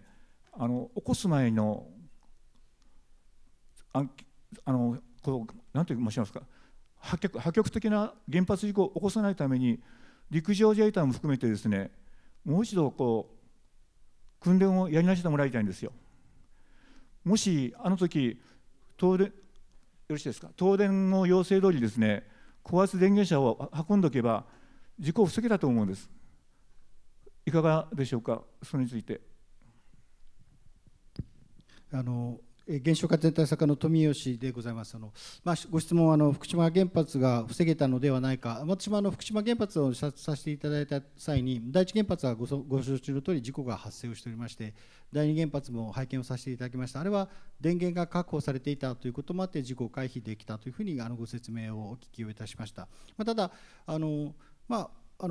起きなかったのではないかということがあるのかもしれませんけれども、実際事故は起きてしまっておりますので、その経験を踏まえて国の方では原子力規制委員会という新たな組織を作って、新しいやり方、新しい基準で原子力発電所を見ていこうというので現在運営をされております。県としては当然ながら福島原発のような事故は起こしてはならないという考えのもとに、基本的にはやはり一義的には国の責任で行っていくということで考えておりますけれども、ただ県としても私原子力安全対策課の方で仕事をさせていただいておりますので、国あるいは九州電力のやられていることというのをしっかり見た上で、県としても申すべきはしっかり申し上げさせていただくということで仕事をさせていただいております。それから防災の話、原子力安全対策課の原子力安全の話と防災の話もさせていただいておりますので、自衛隊の協力関係のお話でいきますと、毎年ほぼ毎年原子力防災訓練県の方でもしておりますけれども、その際は陸海空3自衛隊の方にもご参加をいただいて一緒に訓練をしていただいているところでございます。よろしいでしょうか。はい、本日の説明の内容についてのご質問を簡潔にお願いいたします。それではどうぞ。では青いお洋服を着たマスクをされた方お願いします。ご指名ありがとうございます。私はちょっと時間のある限り分科会に参加させてもらっているんですけども、漢字がですね、今日の説明と同じように数式が出てきてグラフが出てきてっていうのが多くて、本当にそんな数式通りいくんだろうかっていうのを聞きながらですね、ちょっと非常に不安に思いましたし、また私たちがもらった資料では黒塗りじゃなくて白抜きだったんですね。このデータは、企業の大事なものだからということで白抜きでした。だからそういった余計ですね、計算通りいくのかなとか、この情報は何だろうかなという非常に不安を覚えたわけですけれども、それから今日の表現にもありますけれども、確認したと。この表現は九州電力も確認したとかですね、いう言葉を使っているわけですよ。で、どうもその九州電力の報告を鵜呑みにしたような表現になっているのは非常に心配です。で、先ほど分科会としておっしゃいましたけれども、この報告で納得できないという言葉もあったじゃないですか。で、時間が足りなかったとかですね、茶番だとか、ぜひなぜそういうさまざまな意見があったのを、その委員同士の議論はなかったのかなというのをですね、文化会に参加しながら思うことでしたけれども、その中でですね、あったのがもし炉心に異常があった場合には宮殿はその下に水を張るという、議論があった。その議論が載ってないんですよね。下に水を、そうすると、でも溶けた燃料が落ちるとものすごい高温だから水蒸気爆発をすると。でだからそれは非常に危ないんじゃないかという議論があったのに、なぜここにないのかなと思うわけです。である市長経験者は世界一厳しい基準なんだと言ってましたが、世界ではコアキャッチャーというのを使って溶け落ちた燃料を一旦止めて冷やして、それからまた冷やしていくという方法を取ってるわけですよ。日本の基準は一番厳しくないわけですよ。でなぜその記載しているのと同じなんですが、そのような事故が起きたときに対応できるっていう方法があるのに、なぜ分科会または専門委員会としてこういう方法をなぜ取らないんですかって追及しないんですかね。このままいったら水蒸気爆、分科会の資料にも水にその高い温度のが落ちたら水蒸気爆発をするって書いてあるじゃないですか。書いてありながらも、でも大丈夫だからということに対してなぜ強くですね、その議論ここに書いてないのも含めて、なぜコアキャッチャーを作んなさいよということを言わなかったんですかね。そのことをお願いします。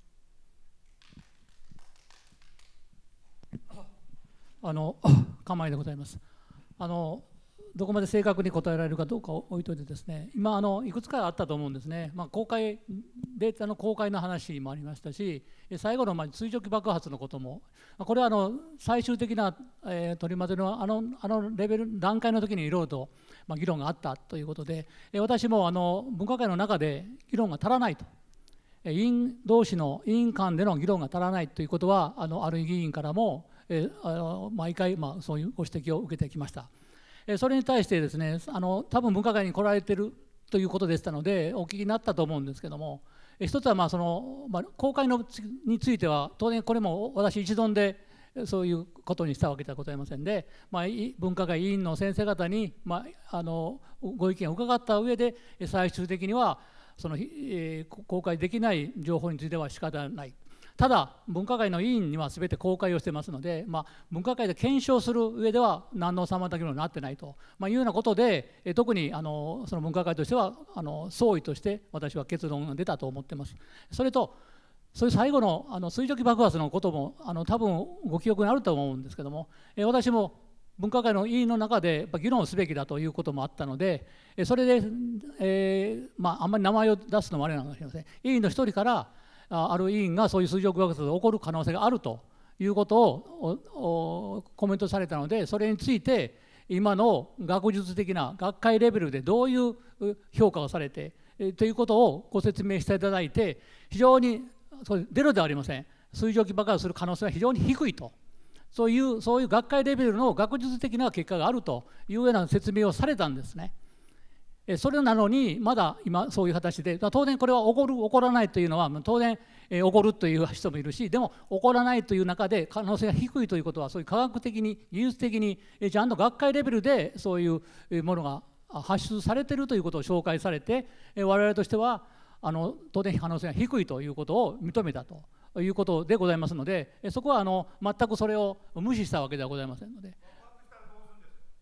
だからご質問は挙手でお願いいたします。以上です。ご質問は1回でお願いいたします。他の方にまずお聞きします。はい、はい、ではお願いします。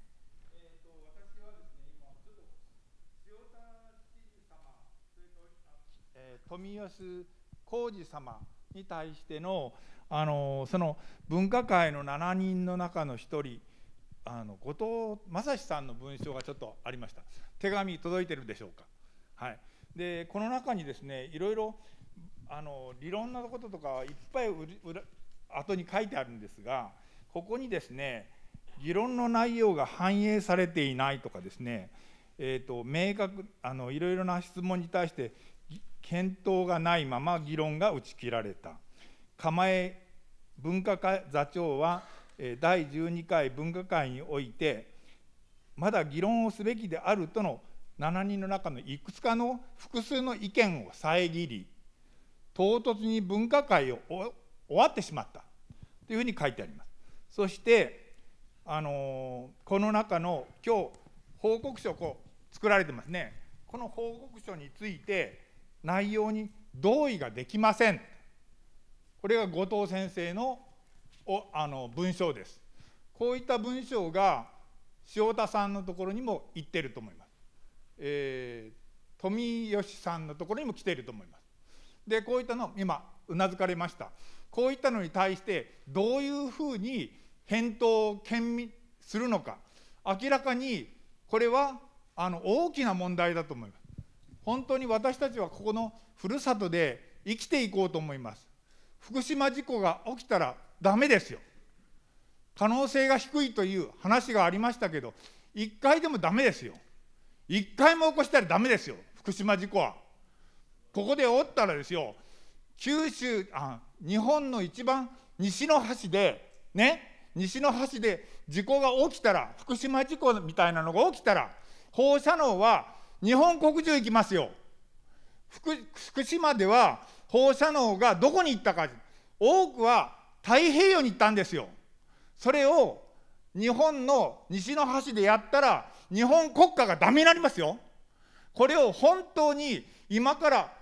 設計寿命は40年だったんですよ。設計寿命は40年の60年、まだ60年超えて動かそうというふうに考えている人がいらっしゃいます。そういうことが今起きたら、日本国家ダメになりますよ。それについて責任を取るんですか、責任を取るんですかって言って、岸田さんに国会で問われたら、岸田さんは答えませんでした。釜江さん、地頭園さん、吉岡さん、今日は知事さん来てませんけれども、責任取れますか、それだけ聞きたい。はい、ありがとうございました。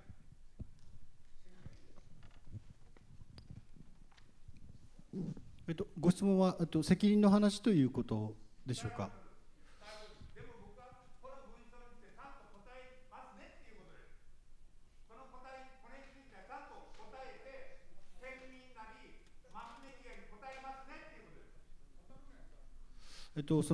後藤さんのご意見に対するご質問というふうに理解をしておりますけれども、後藤さんのご意見、私も拝読をいたしました。で県としては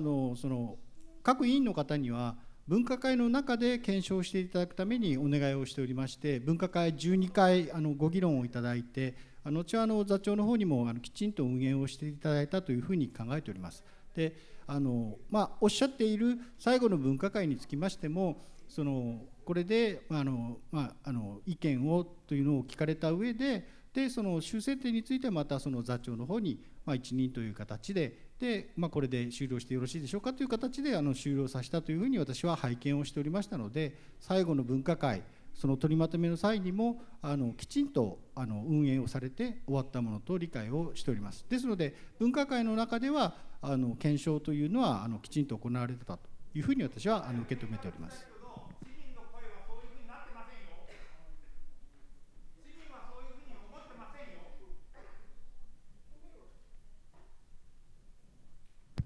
ちょっと一人ご質問1回なんですけど、ただ、受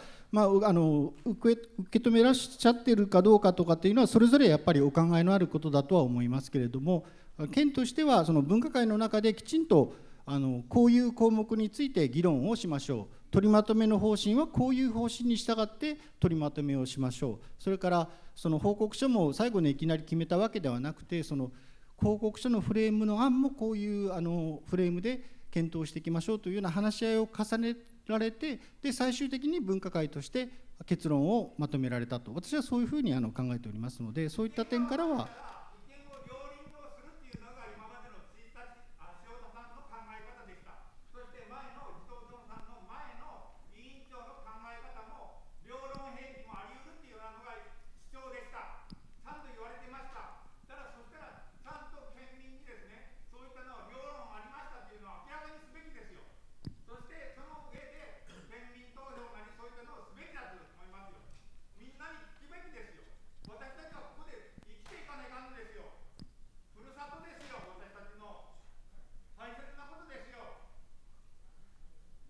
すみません、今の両論併記のお話は私どもからというよりは専門委員会の前の座長がおっしゃっていたことで、ただすみません、知事も話されたこともありますけど、ただすみません、両論併記というのはすみません、一義的には我々専門委員会に検証をお願いをしてまして、で専門委員会の座長もおっしゃっていたのは、それは我々は当然学術の世界というのは議論をしていって、議論の結果やはり両論というのはあり得るという形でそれはおっしゃっておりました。私は分科会を拝見してて、先ほどの水蒸気爆発の話もそうなんですけれども、議論の結果報告書として取りまとめられる際にあたっては両論併記せずに議論の結果としては一つの結論になったというふうに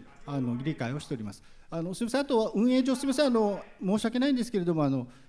他の方もご質問で手を挙げていらっしゃいますので、それはちょっと運営上他の方に質問を譲っていただければと思います。それでは次の質問に移りたいと思います。では後ろの緑色のお洋服をお召しの方。本日はご説明ありがとうございました。必ず劣化するということがよく分かりました。38ページから40ページのご質問をいたします。中性化が急に進まない根拠は何でしょうか。37年運転してまして42ミリ、それが60年で54ミリの予測ということで、23年あって12ミリということで、私が計算ができなかったものですから、どの年かに急速に中性化が進んだのかなとちょっと思ったものですから、ご質問いたします。中性化が急に進まない根拠を教えていただけませんでしょうか。よろしくお願いします。はい、釜井でございます。この件についてはですね、コンクリートの専門家の委員の先生もいらっしゃって、その先生からいろんなサジェッションを受けました。この中性化深さについてはですね、これ将来予測なので、当然いろんなパラメータを入れながら、当然過去の実験等々も含まれて予測式というのは成り立ってまして、最近のその予測式いろいろ高度化されてまして、昔よりも中性化が進むのが遅いというような予測式の方が妥当であるというようなことで、今回はそういう別な予測式を使って予測したということで、全く進展が薄くないから使ったわけじゃなくて、それがリアリティがある、現実的に科学技術的にそういう成果があるということで、そういう予測式を使うことを推奨されたということで、そういう専門家のご意見を踏襲した上で、こういうものを評価をしたということで、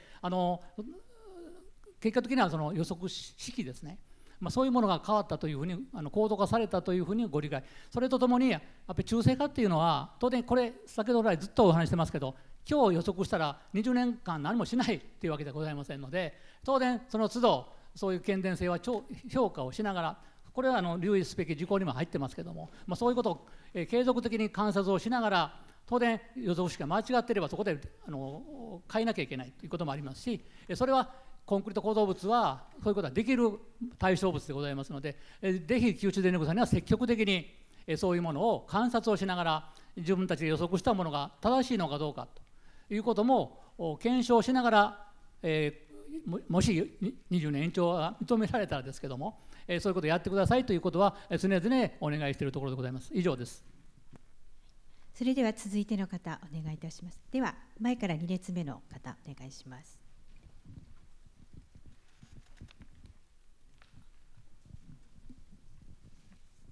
ありがとうございます。ちょっとお聞きしたいのが、人材の力量維持とかそこら辺についてなんですけれども、以前、再稼働の時に免震棟で申請されたのが耐震棟に急に変えられたっていうところで、専門委員会でもその辺はどうしてなのかっていう質問があったと思うんですけれども、その時に宮殿からの答えはパソコンとか机とか全て固定してあるので、そういうパソコン等が地震で飛ぶことがないので大丈夫ですっていう返答だったんですね。でその時に委員の方からさらに言われてたのが、いやパソコンとか机は動かなくても扱ってる人間が吹っ飛んだら大変な事故につながる可能性あるんじゃないですかっていう質問が出てたんですけど、それについての回答の方はまだされてないと思うんですね。それと44ページに同じ系列の答えかと思うんですけれど、検証とは別に原子力防災や地震火山などの対応についてもって書いてあるんですけど、私たち住民が一番不安なのは福島の事故を見てきてるので、地震とか火山噴火、それこそ桜島大正噴火並みの噴火がまた起こるかもしれないって言われてるので、なぜここを別々にするのかですね。人材の地震が起きた時に扱ってる人間が扱えない、ちゃんときちんと対応できなくなる状況があるのじゃないかって言われてた、そこの部分はどうなったのかっていうのも教えていただけたらありがたく思います。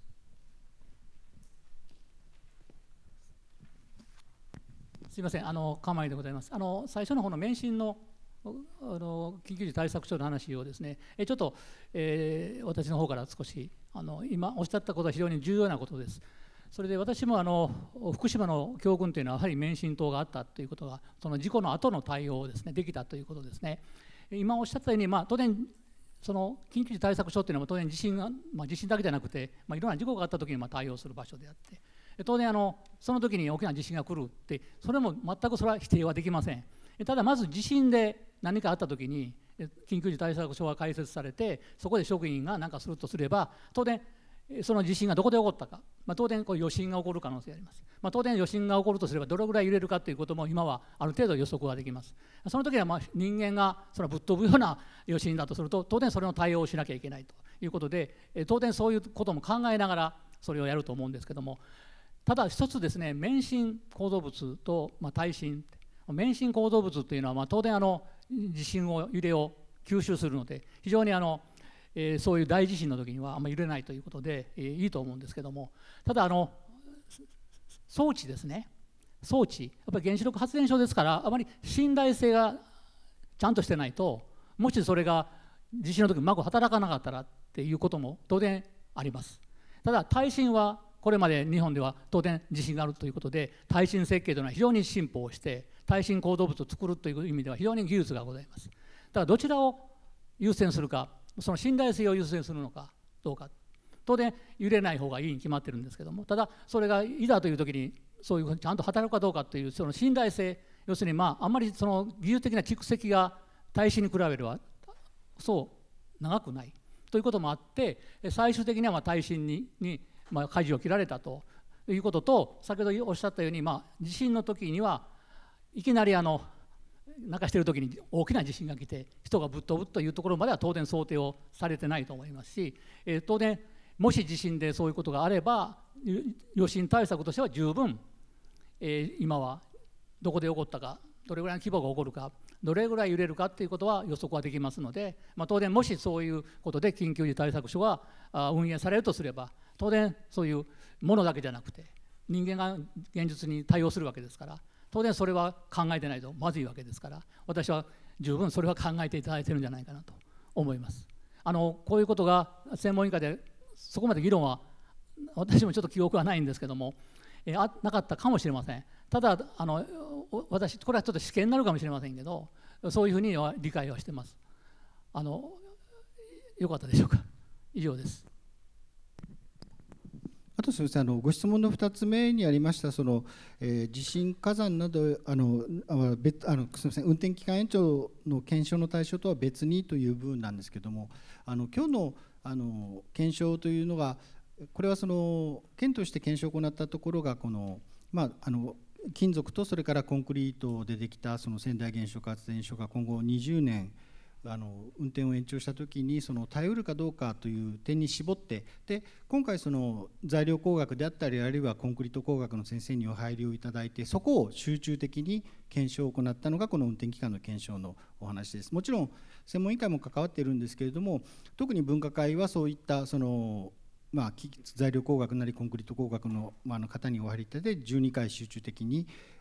検証を行っていただいたというのは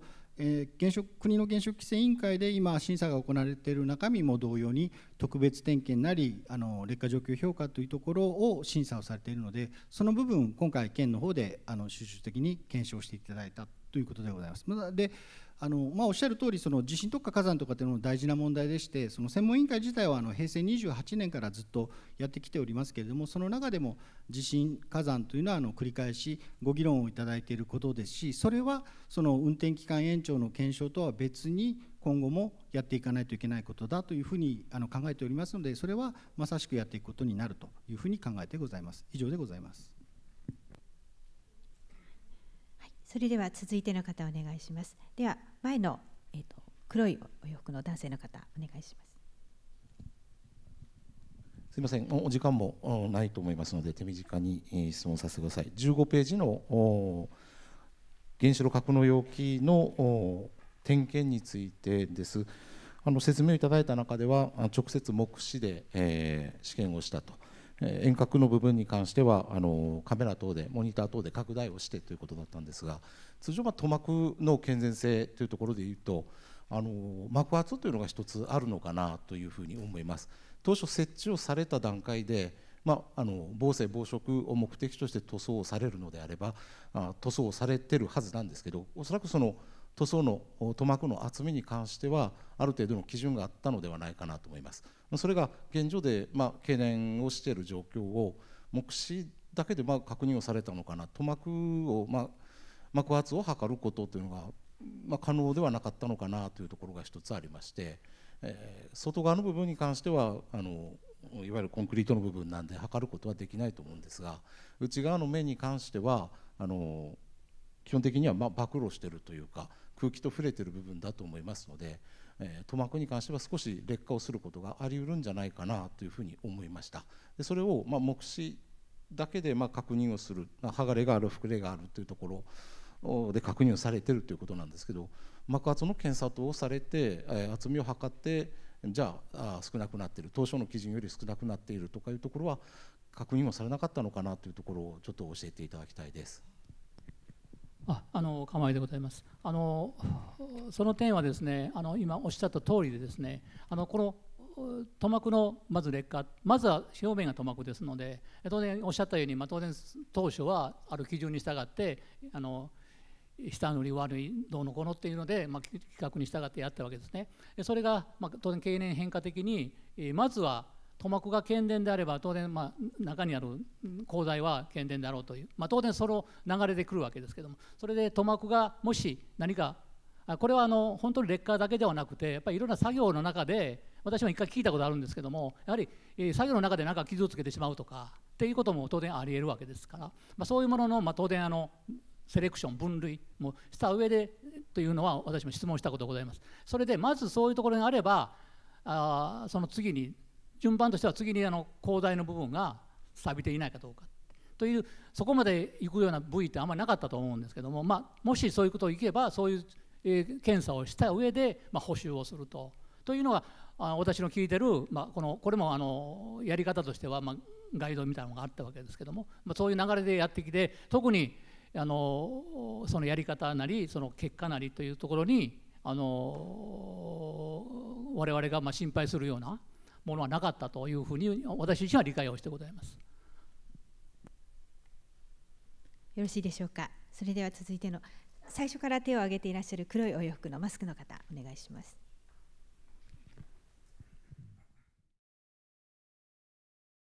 ですね、先ほどから議論があったように、私も分科会を傍聴してて感じたことなんですけども、要は県民はですね、安全性というのをどうなのかということを考えているわけであって、その中で分科会の委員というのはいわゆるですね、原子力行政に批判的な専門委員として入った方なんですよ。その方がですよ、この報告書は、同意できないというふうにおっしゃっているのに、今日の報告会の中でそういう報告をされていないっていうのはね、問題だと私は思います。私はそれが質問したかったっていうんじゃないんですけどね、先ほど九州電力の信頼性っていう問題があると思うんですね。最近のことで火災防護ケーブルの火災防護対象ケーブルについて、施工人通りの、基準を守って工事をしていなかったということが発覚したわけですね。これは九州電力の信頼性に関わる問題だと思うんですよ。今、議論されているのは、九州電力は信頼足りうるという前提で議論されているんですけども、そもそもそういう問題が起こっているということについては、ご認識があるのかということをお聞きしたいと思います。川島家の富吉でございます。火災ケーブルの話は私もお聞きをしているところです。で九州電力信頼に足るか足らないかとかというのはまた分科会の話でいきますと、その委員のご質問に九州電力はきちんとお答えはいただいているというふうに私は理解をしております。それは信頼するとしないとかというのは別の話で、我々県としてはその九州電力にもやることはしっかりやっていただく必要があるので、そういう面で信頼というのは別の問題だと私は考えながら仕事をしているところです。で、ケーブルの話、確かに施工人の通りにやられていなかったというところですけれども、それは今原子力規制委員会の方で話を聞かれて、でなおかつその現地の原子力規制事務所が現地を確認をした上で対応がなされているところだと思いますので、まずは私としてはその国による対応をまた見極めていきたいというふうに考えているところです。はい、それでは次の質問に移ります。では中央の長袖のお洋服をお召しの方。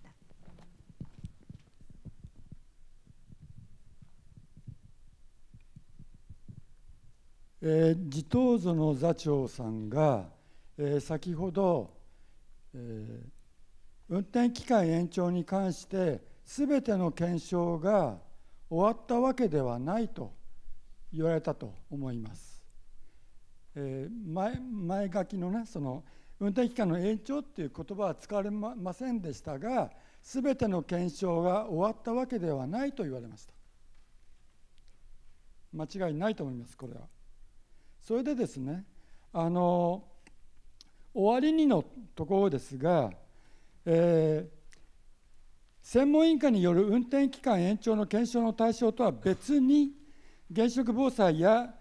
地震、火山などへの対象などについても専門委員会において引き続きご議論いただくこととしていますと。別というのはおかしなことだと思います。延長運転の検証の中に当然ながら項目としてなんで入れなかったんだろうかと思っているわけです。そしてですね、今規制委員会の方では、延長運転の審査と並行する形で標準応答スペクトルを用いた基準地震動の審査がずっと行われています。そして川内原発の基準地震動が決まりません。もうこれは皆さんご存知ですね。テレビでも報道されています。2024年の4月20日に基準地震動が決まらなければ運転は停止するんです。すでに九州電力は大きくなった基準地震動を報告しています。そしてそれに基づいて耐震性の検査をし、工事計画を立て、それに対して規制委員会が審査をし、その上で工事に入ると、そこまでスケジュール表を出しています。ただし、九電が提出している基準地震動は小さい、小さいというふうに断言はしていませんが、大きくなるんです。さらに、このような状況で、延長運転の検証作業を終えるというのは不可能だと思うんですね。もし無理やり報告書を書くのであれば、現状、中間報告、こういうテーマで現状ここまでは報告できますよと、そういうレベルだと思います。そしてですね、宮町座長が昨年の11月14日の専門委員会で一つにまとめることはないと意見を一つにまとめることはないと発言されて、誰もそれを否定しませんでした。みんな合意したんです。で、ぶら下がりがあって、知事さんは量の平均になると思うと言われているわけです。結果は一つにまとまってるんです。これには納得できないんです。ですからこの報告書は本来であれば作り直してほしいんです。作り直すべき報告書なんです。素晴らしいちゃんとした分科会をしていただいたと思っています。不十分ですが、貴重な分科会の評価がこのようなレベルの報告書になったことは非常に悲しいです。で、釜江さんは私は素人ですということを何遍も分科会の中で言われています。今日の説明会でも本来であれば分科会に参加されているすべての委員が壇上に上がって説明し質問を受けるべきです。そして今回1回だけではなくて必要があればどこでも説明会をしますと、それが終わってから今後どうしますかということになると思います。大変恐縮ですがご質問をお願いします。基準時振動について決まるまでは少なくとも分科会は継続するとすべきだと思います。いかがでしょうか。鹿児島県でございます。運転期間延長の検証は、先ほど申し上げたとおり国の原子力規制委員会の中で審査される特別点検であり、劣化状況評価などの中身に絞って検証するということで県の方から専門委員会にお願いをしております。で、お願いをしたときに国がというのはすみません、原子力規制委員会がこの延長申請について判断をする前に検証の結果を原子力規制委員会と九州電力にお願いをすると、対応を要請するということを前提にしてお願いをしているところです。ですので先ほどの別にという話にお答えした通りなんですけれども、対象を絞った上で国の判断の前にということでお願いをして検証をしていただきました。で、あとそれからもう一つなんですけれども、今おっしゃった基準時振動の見直しの話、確かにこれは九州電力が原子力規制委員会の方に申請をやはりこれもしておりまして審査がなされています。ただしこの基準時振動の見直しの九州電力から原子力規制委員会の申請と、それから運転期間延長に関する九州電力から原子力規制委員会の申請というのはこれ別々の申請でございます。で、これはその原子力規制委員会の方も別々にそれは審査をして別のトラックを走っているというような表現も使われていたかと思いますけれども、これは別々にご判断をされる問題であります。ですので運転期間延長の申請は申請で審査がされる以上、それを予測して我々も対応をしてまいりましたし、それから基準時振動の問題は今まさに審査がされておりまして、おっしゃった通りこれは基準時振動の見直しの結果、対応できないということになればそれは仙台原子力発電所の方がちょっと運転を見合わせるようなことにもなるんだろうというふうに私は理解をしております。まだご質問があるようでございますが、終了予定時刻を過ぎておりますので、あとお二方からご質問を受けたいと思います。挙手をお願いいたします。それでは中央の方お願いします。はい、今手を挙げていらっしゃる方です。ありがとうございました。お伺いします。現状の運転が20年延長されることについて、材料工学、コンクリート工学の面から強度が十分だというふうに私は理解しましたが、今回の検証にはこの強度がミサイル攻撃や大型旅客機による衝突の衝撃に耐えうるかという強度の検証はされていないという理解でよろしいでしょうか。であればそれは別の場所でされるということなんでしょうか。お伺いします。構いでございます。私の理解も今先ほど来お話してますように、今回の検証というのは特別点検の結果であったり、今後劣化状況を評価をするということで、当然それが懸念であった上で、その次には当然地震に対する安全性であったり、今のテロですね、そういうことも多分国の方ではですねやられるのかもしれませんけども、我々としてはそこの、役割はありませんので、すいません、そういうことをやるかやらないかも含めてですね、この分科会としてはお話申し上げられないんですけども、よろしいでしょうか。それでは最後の方にしたいと思います。では一番奥の方ですね。はい、今手を挙げていらっしゃる方です。はい、そうです。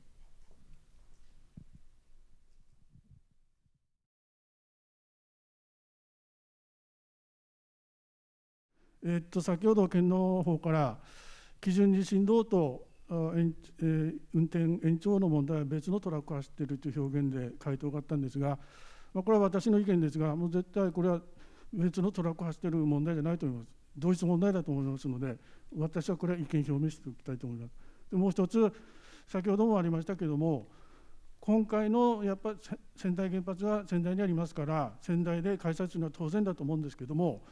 私は姶良市に住んでるんですが、30県内にかかってるんですよね。せめてこれは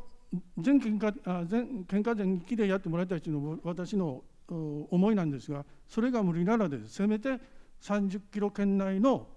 住民を対象にですねしたやっぱりこれ説明会すればですね、まだまだいっぱい貴重な意見が出されると思いますので、ぜひ検討お願いします。以上です。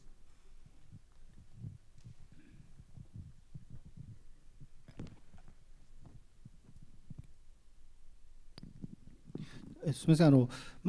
今、説明会の関係のお話ございました。今回の説明会は特に制限も受けておりませんで、どこからでもご参加いただけるという形で、募集に特に制限はかけてないところでございます。あと今日お越しいただけなかった方のために、今日の映像というのは今の質疑も含めまして、YouTube の方で公開をさせていただいてということを今計画をしてございます。以上でございます。まだご質問のある方もいらっしゃるようでございますが、終了予定時刻を過ぎておりますので、これで質疑を終了させていただきます。皆様には最後まで説明会にご参加いただきまして、本日は誠にありがとうございました。以上をもちまして、仙台原子力発電所の運転期間延長の検証結果に関する住民説明会を閉会させていただきます。どうぞ皆様、お忘れ物をなさいませんよう、また道中お気をつけてお帰りください。本日は誠にありがとうございました。